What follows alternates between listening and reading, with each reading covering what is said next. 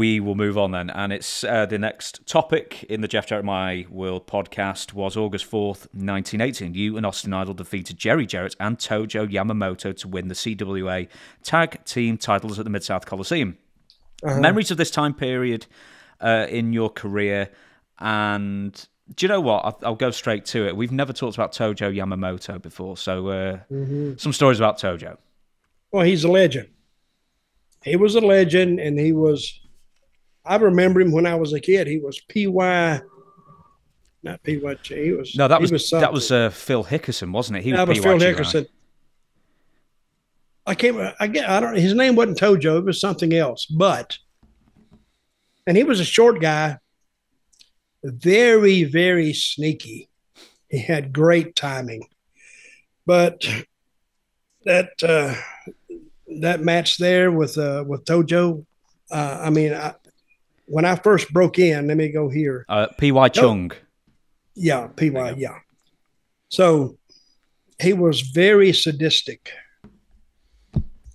He beat the living shit out of me when I first started. And remember that old saying, be nice to the people on your way up, I think, because you're going to meet those same people on your way down. Well, this was Tojo's case, because I remember Tojo blistering me like in my chest, and he would throw those blistering chops. And they hurt. They burnt. They really did. And I was just starting. Probably I thought if I would just drill him with a punch, I might stop it. But in stopping it, I'd probably get fired.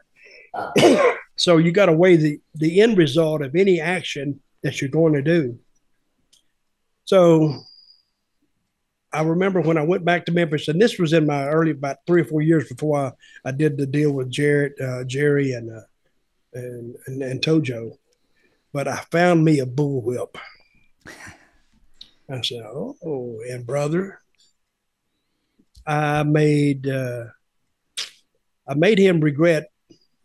He may not have known what he was regretting, but I would light his ass up like a Roman candle with that bullwhip every chance I got." Because he didn't wear any shoes. So if you just threw it around his feet and popped it, it hurts like hell. So, and at that time, after I started throwing that bullwhip, he became very, very nice to me and very easy. So, but anyway, that's the way of wrestling, because, if you mistreat somebody on the way up, when you're coming down, they might be on the way up, or they may be already there, and they'll pay you back.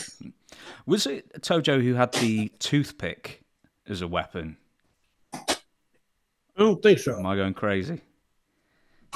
You've been crazy. But okay, well, we'll presume I'm crazy then. I don't think he had a toothpick. I don't remember that. Okay. With Tojo, do you remember when he turned good guy eventually after so many years of terrorizing the good guys? That was before I got there. But he was over. He was over as a heel, as a bad guy, and he was over as a babyface. I think he went to Jerry Jarrett's rescue. 2 more heels was beating him up. And the friend of my friend, the friend of my enemy is my friend, or how's that say? The enemy of my enemy is my friend. Yes, that's the way it goes. So, and it works in wrestling, because when Tojo saved Jerry, no matter what angle that Jerry and Tojo had going on before, now he was Jerry's friend. So, and it worked. It drew a ton of money in Memphis. Memphis was probably the greatest wrestling town of all time in the wrestling business, because they had that big Mid-South Coliseum that they ran there. They had big Channel 5 TV distribution. So all you had to do is put a good card in there, and you had half a house almost falling out of bed.